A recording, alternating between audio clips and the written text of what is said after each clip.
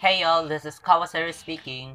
Crap, I didn't have any script. Anyway, today we're going through the basics of chart porting, more particularly from F or MMFE to second to extend. So let's get to it. So first of all, you need the basics. A PC, the game, the tools, and a large amount of patience. And no, it cannot be done through Android nor to iOS, only use PC, so don't try to comment down. Right.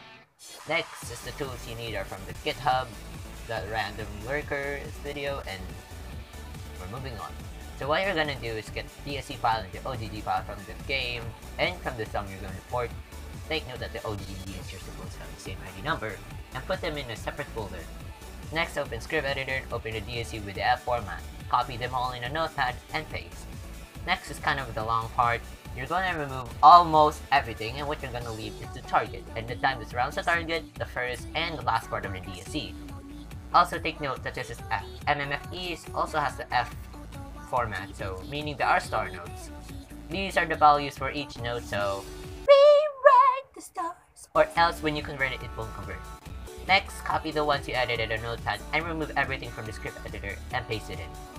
To double check, for me, try and save it in the second extend format and check the file size of the new edited DSC. If it's 1 kilobyte or byte, then something must be wrong. To verify, proper way, reopen the new file and check if the first part to the last part are still there. If they are, congrats!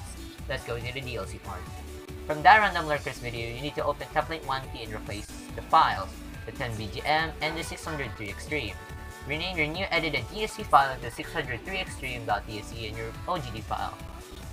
Convert it from OGG to MP3 either online or any converter you have, and convert that MP3 to AIX using the PESSFC, or how do you damn pronounce this? Then rename it to 10 BGM and we're moving on.